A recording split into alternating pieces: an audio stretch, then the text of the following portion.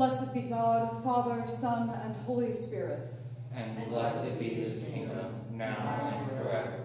Amen.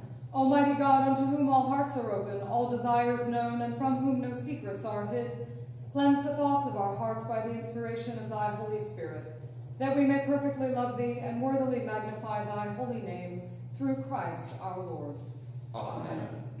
Hear what our Lord Jesus Christ saith, Thou shalt love the Lord thy God with all thy heart, with all thy soul, and with all thy mind. This is the first and great commandment. And the second is like unto it, Thou shalt love thy neighbor as thyself. On these two commandments hang all the law and the prophets. Lord, have mercy upon us. Christ, have mercy upon us. Lord, have mercy upon us. Glory be to God on high, and on earth peace, goodwill towards men. We praise thee, we bless thee, we worship thee, we glorify thee. We give thanks to thee for thy great glory. O Lord God, heavenly King, God the Father Almighty, O Lord, the only begotten Son, Jesus Christ, O Lord God, Lamb of God, Son of the Father, that takest away the sins of the world, have mercy upon us. Thou that takest away the sins of the world, receive our prayer. Thou that sittest at the right hand of God the Father, have mercy upon us. For thou only art holy, thou only art the Lord. Thou only, O Christ, with the Holy Ghost, art most high in the glory of God the Father. Amen. The Lord be with you. And with thy spirit. Let us pray.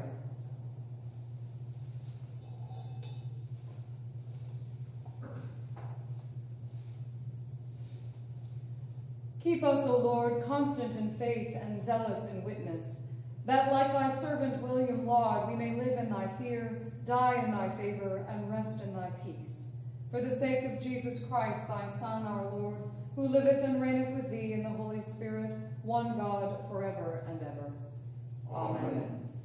Please be seated.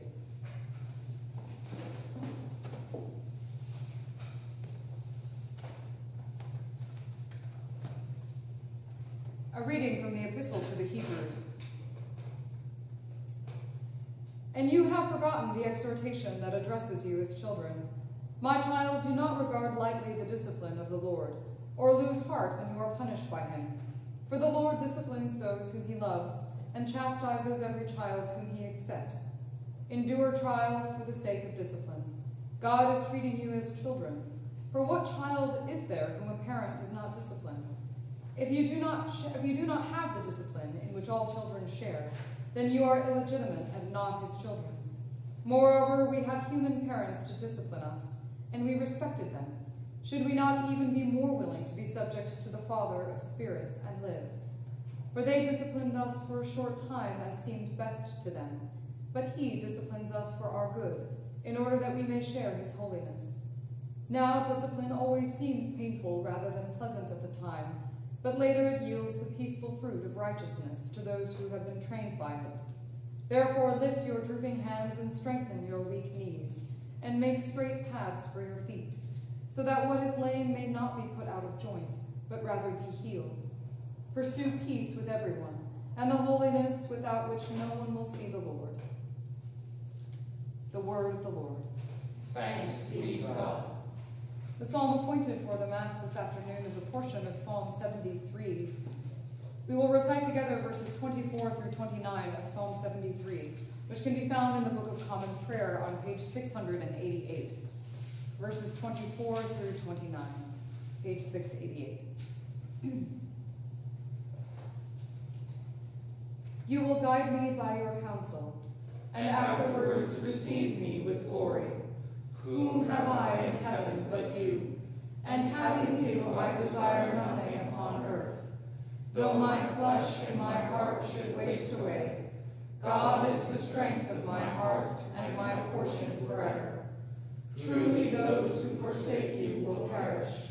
You destroy all who are unfaithful. But it is good for me to be near God. I have made the Lord God my refuge. I will speak of all your works. in the gates of the city of Zion.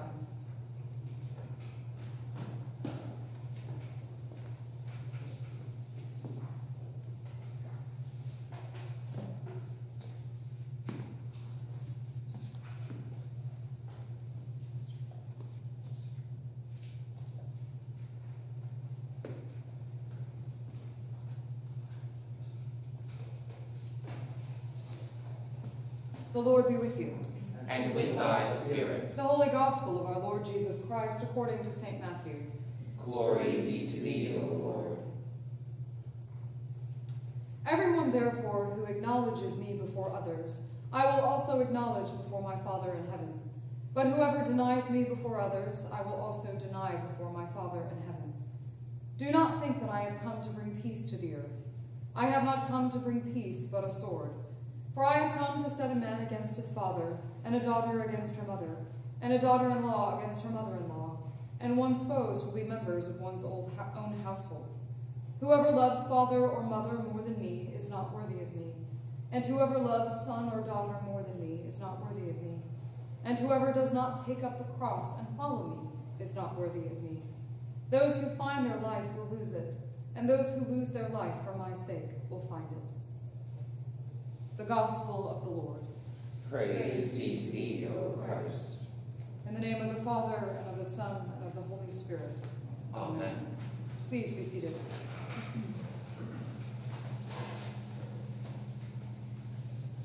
Now, those of you who are regulars at daily Mass, when I've preached before on Saints' Days, know that I might occasionally have opinions on some of the decisions the powers that be have made about our liturgical calendar and the commemorations that we honor.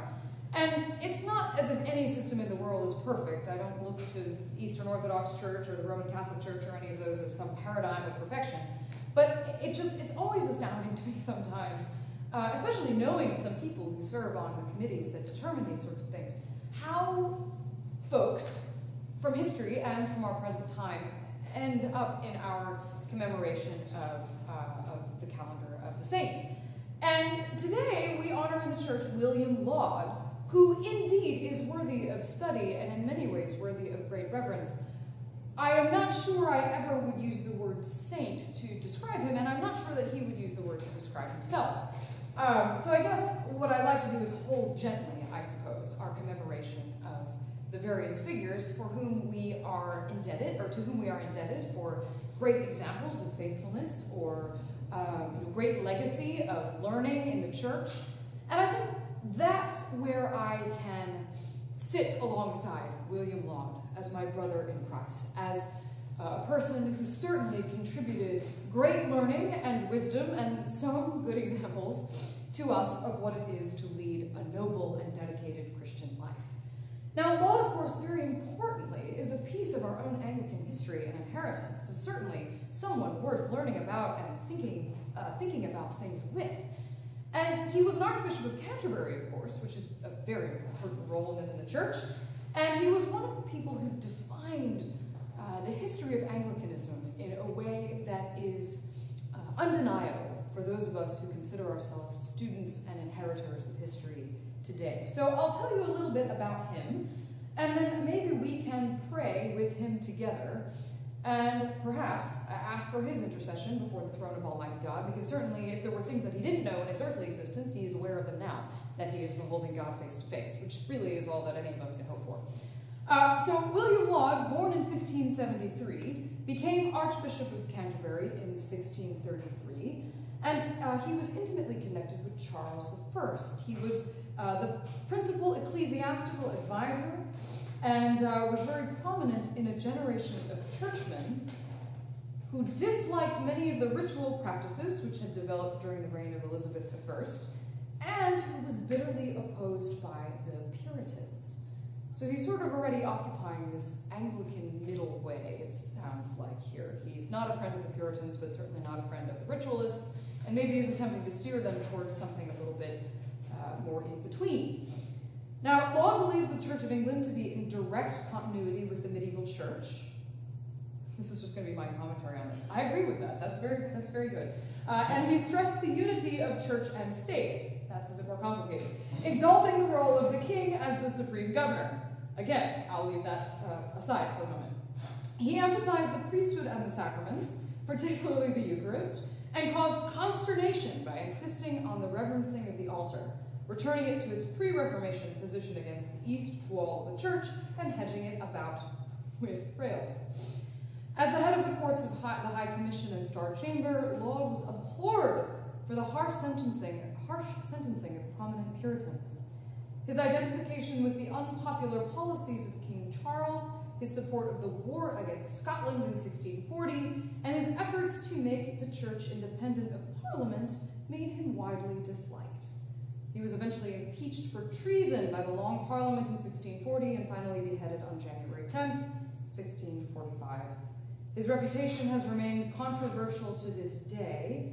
Honored as a martyr and condemned as an intolerant bigot, he was compassionate in his defense of the rights of the common people, but was also honest about and loyal to the king. And he was very committed to the divine right of kings. So what we have here is the story of a human life, right? This is the story of a human life, and many lessons to be drawn from William Laud, to be sure, but I think what's inspiring to us today, and what we can maybe hold to, is that Laud was a servant of God and a human being like any other, who did his best to allow his heart to be converted to service of the gospel of Christ. Now, there are certain things in his life and legacy that perhaps some of us would think are a grand idea. Maybe we think, yes, absolutely, he was on to something regarding the sacraments or the priesthood or the role of the church. Maybe some of us could look at some of his opinions and think, well, actually, that doesn't seem to be very productive or edifying at all. How could one possibly believe that you should go to war with Scotland in 1640? I can't imagine thinking that's a great course of action. And that's neither here nor there. Because the lesson, I think, with William Laud and with many of the folks we meet throughout this our calendar of liturgical commemorations, is that sometimes the noble work of the human life is doing the best we can to allow our hearts to be submitted to the discipline of the church and converted by the gospel. Sometimes we'll hear God quite clearly within that work and we'll get it right. Other times we might hear something else a bit more loudly than the Spirit. And there may be some things that we get wrong. All of our lives are the collection of minute-by-minute decisions we make to align ourselves with the heart of Jesus or to not. To listen deeply and with intent to the call of the Holy Spirit, or to maybe listen to something else, perhaps our own self-interest. Some of us have stretches of seasons where we're doing one or the other for, we're aligning ourselves with God quite well for a particular amount of time, and maybe we can look back on a part of our lives when we think, maybe we weren't actually submitting ourselves to the discipline and grace of the church. And that is a human life. Our letter to the Hebrews today talks about discipline and talks about how sometimes it can feel like something that's actually damaging us, but truly, if it's a discipline that's enacted through the heart of the gospel, it is something that will bring us closer to the fruitfulness of life in Christ. Discipline might feel strange, conversion of heart might feel difficult, but ultimately, if we are doing it alongside the gospel, if we're doing it hand in hand with Christ, if we're doing it as we pray in earnest and clear the detritus from our hearts so that we're able to better hear the voice of God, then ultimately what we're doing is allowing Christ to build our lives. We are allowing ourselves to be submitted through that process of sanctification. Ultimately, perfection may not be within our grasp this side of the eschaton, but we are invited day by day to turn every decision we make over to Jesus. We're invited to pray with every single minute when we're invited to make a decision or respond to something. Every minute is an opportunity, like William Laud recognized, to do something for the gospel of Christ, to make a decision, perhaps in a way that our self-interest would not have us make, in the interest of aligning ourselves closer with that grace of God. I love the collect from William Laud today. Did you catch that at the very beginning of Mass? I think this ultimately sums up for us the goal of any human life, mixed as they might be. The collect prays, "Keep us, Lord, in constant faith, zealous in witness, that like thy servant William Laud, we may live in thy fear, die in thy favor, and rest in thy peace. Live in thy fear, die in thy favor, and rest in thy peace.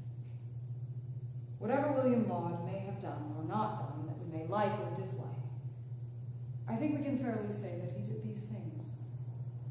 And it is my prayer that each one of us, whatever decisions we're called to make, whatever witnesses to the gospel we're called to stand for, that we will live in God's fear, in awe of him, that eventually we will die in his favor, embraced by the promises of his resurrection, and that ultimately we all may rest in his peace, a good beginning for any saintly life, and a fitting end for all of us.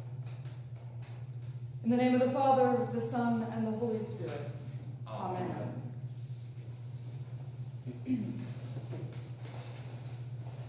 And now together, let us stand and pray for the whole state of Christ's church and the world. Almighty and ever-living God, who in thy holy word has taught us to make prayers and supplications, and to offer thanks for all men, receive these our prayers which we offer unto thy divine majesty, beseeching thee to inspire continually the universal church with the spirit of truth, unity, and concord. And grant that all those who do confess thy holy name may agree in the truth of thy holy word, and live in unity and godly love. Give grace, O Heavenly Father, to all bishops and other ministers, especially to Justin, the Archbishop of Canterbury, Michael, the presiding bishop, Daniel, our bishop, and Sean, Nora, Stephen, Gordon, and Nicholas, my brother and sister priests who worship and pray in this place, that they may, both by their life and doctrine, set forth thy true and lively word, and rightly and duly administer thy holy sacraments. And to all thy people give thy heavenly grace, and especially to this congregation here present, that with meek heart and due reverence they may hear and receive thy holy word, truly serving thee in holiness and righteousness all the days of their life.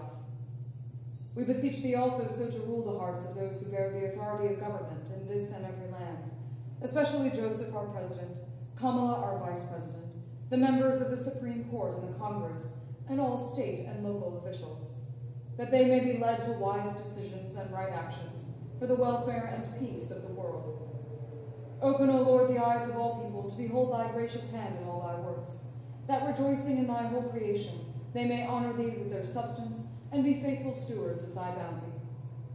And we most humbly beseech thee of thy goodness, O Lord, to comfort and succor all of those people who have been entrusted to us in this place for our prayers, especially Chris, Sue, George, John, Mary Jane, Marlene, Marguerite, Mark, Ira, Nick, Bryce, Howard, Will, Clayton, Liz, Barbara, Sam, Hannah, Rick, Anne, Jonathan, Roger, Oliver, Max, James, and Bo, and all of those people who have asked us to keep them in our own prayers, and all people throughout the world with no one to remember them and to pray for them. We pray for all those who in this transitory life are in trouble, sorrow, need, sickness, or any other adversity. And we also bless thy holy name for all thy servants departed this life in thy faith and fear, especially all those who died of COVID-19 in this past day, and all those whose lives have been taken from them by acts of warfare, violence, fear, or oppression. Beseeching thee to grant them continual growth in thy love and service, and to grant us grace so to follow the good examples of the ever-blessed Virgin Mary, the Mother of God, blessed Mark the Evangelist, and all thy saints, that with them we may be partakers of thy heavenly kingdom. Grant these our prayers, O Father, for Jesus Christ's sake, our only mediator and advocate. Amen. Let us humbly confess our sins unto Almighty God. Almighty God, Father of our Lord Jesus Christ, maker of all things, judge of all men, we acknowledge and bewail our manifold sins and wickedness, which we from time to time most grievously have committed, by thought, word, and deed, against thy divine majesty. provoking most justly thy wrath and indignation against us. We do earnestly repent, and are heartily sorry for these our misdoings. The remembrance of them is grievous unto us. The burden of them is intolerable. Have mercy upon us. Have mercy upon us, most merciful Father, for thy Son, our Lord Jesus Christ's sake. Forgive us all that is past, and grant that we may ever hereafter serve and please thee in newness of life, to the honor and glory of thy name. Through Jesus Christ our Lord. Amen. Almighty God, our heavenly Father, who of his great mercy hath promised forgiveness of sins to all those who with hearty repentance and true faith turn unto him, have mercy upon you, pardon and deliver you from all your sins, confirm and strengthen you in all goodness, and keep you in eternal life, through Jesus Christ our Lord. Amen. The peace of the Lord be always with you. And with thy spirit.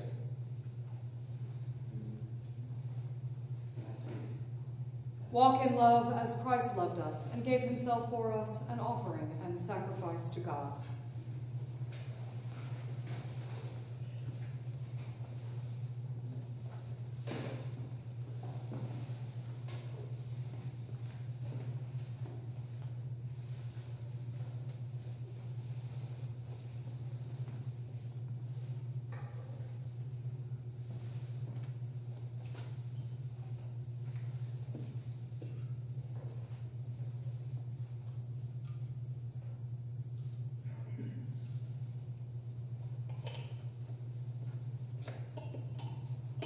Blessed art thou, Lord God of all creation. Through your goodness we have this bread to offer, which the earth is given and human hands have made.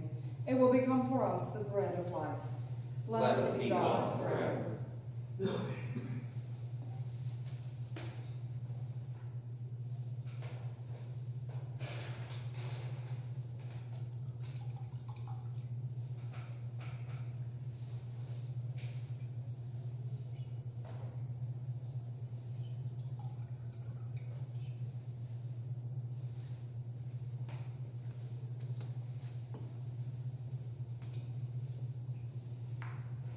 Blessed art thou, Lord God of all creation. Through your goodness we have this wine to offer, fruit of the vine and work of human hands. It will become for us our spiritual drink.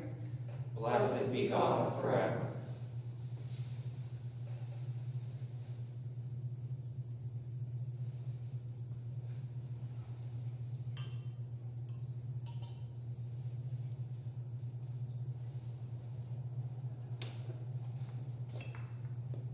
Pray, my brothers and sisters, that this, my sacrifice and yours, may be acceptable to God, the Father, the Almighty. May the Lord receive this sacrifice at my hands, to the praise and glory of his name, both for our good and for that of all his holy church. Amen. The Lord be with you. And with thy spirit. Lift up your hearts. We lift them up unto the Lord. Let us give thanks unto our Lord God. It is meet and right so to do.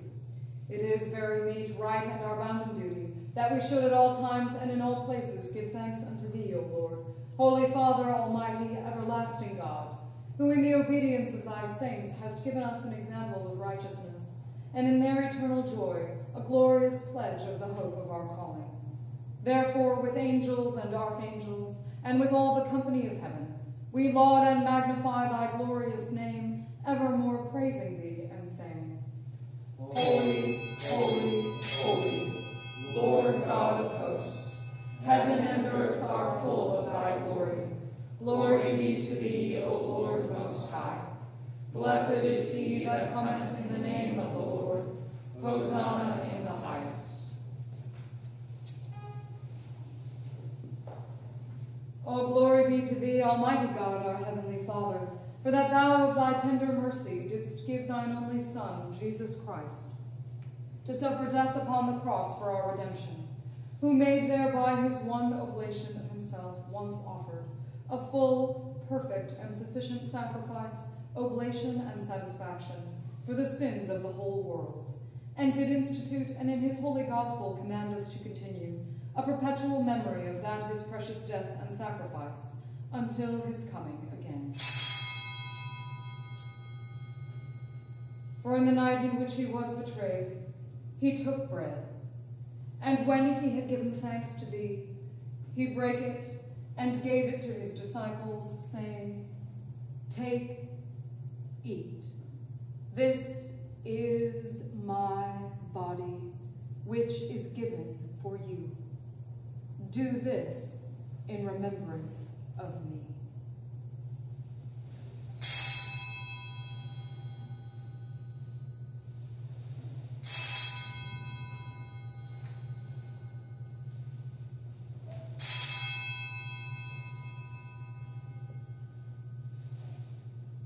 Likewise, after supper, he took the cup, and when he had given thanks, he gave it to them, saying, Drink ye all of this, for this is my blood of the New Testament, which is shed for you and for many for the remission of sins.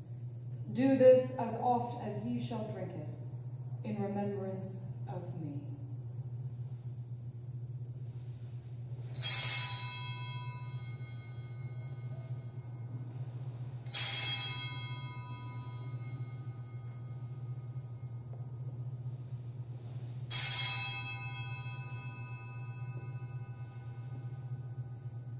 Wherefore, O Lord and Heavenly Father, according to the institution of thy dearly beloved Son, our Savior Jesus Christ, we thy humble servants do celebrate and make here before thy divine majesty, with these thy holy gifts which we now offer unto thee, the memorial thy Son hath commanded us to make, having in remembrance his blessed passion and precious death, his mighty resurrection and glorious ascension, rendering unto thee most hearty thanks for the innumerable benefits procured unto us by the same.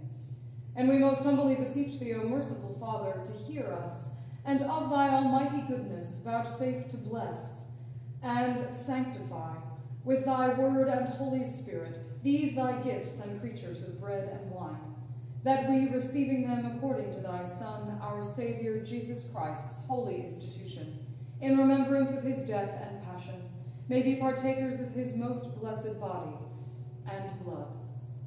And we earnestly desire thy fatherly goodness, mercifully to accept this our sacrifice of praise and thanksgiving, most humbly beseeching thee to grant that by the merits and death of thy Son, Jesus Christ, and through faith in his blood, we and all thy whole church may obtain remission of our sins and all other benefits of his passion. And here we offer and present unto thee, O Lord, ourselves, our souls and bodies, to be a reasonable, holy, and living sacrifice unto thee, humbly beseeching thee, that we and all others who shall be partakers of this holy communion may worthily receive the most precious body and blood of thy Son, Jesus Christ, be filled with thy grace and heavenly benediction, and made one body with him, that he may dwell in us and we in him. And although we are unworthy through our manifold sins to offer unto thee any sacrifice, yet we beseech thee to accept this our bounden duty and service, not weighing our merits, but pardoning our offenses, through Jesus Christ our Lord, by whom and with whom, in the unity of the Holy Ghost, all honor and glory be unto thee, O Father Almighty, world without end. Amen. Amen.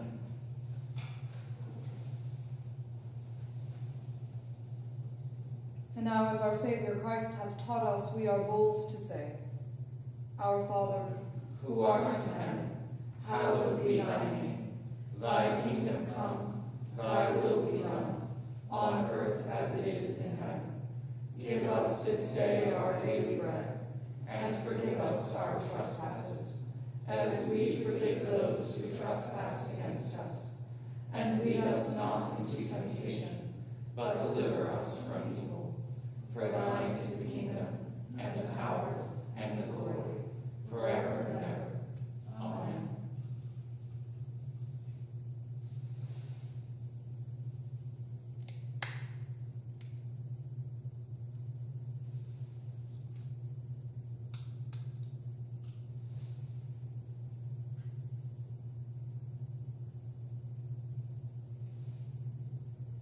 Alleluia, Christ our Passover is sacrificed for us.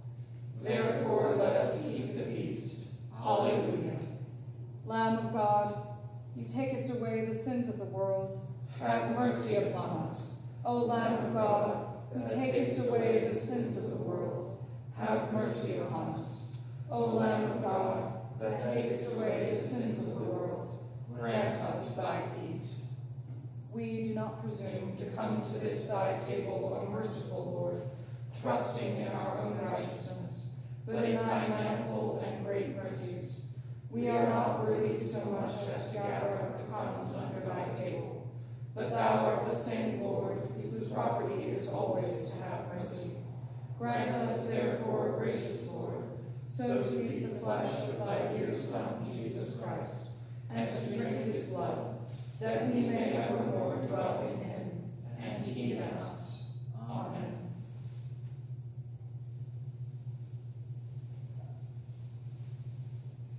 Behold the Lamb of God, behold him that takest away the sins of the world. Lord, I am not worthy that thou shouldst come under my roof, but speak the word only, and my soul shall be healed.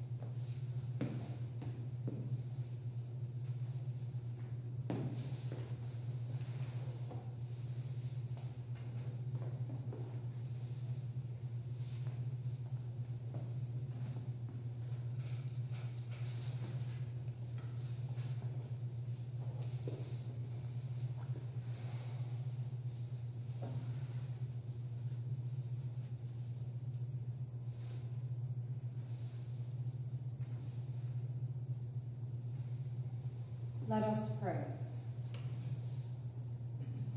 Almighty and ever-living God, we most heartily thank thee for that thou dost feed us in these holy mysteries with the spiritual food of the most precious body and blood of thy Son, our Savior, Jesus Christ, and dost assure us thereby of thy favor and goodness towards us, and that we are very members incorporate in the mystical body of thy Son, the blessed company of all faithful people, and are also heirs through hope of thy everlasting kingdom. And we humbly beseech thee, O heavenly Father, so to assist us with thy grace, that we may continue in that holy fellowship, and do all such good works as thou hast prepared for us to walk in. Through Jesus Christ our Lord, to whom with thee and the Holy Ghost be all honor and glory, world without end. Amen.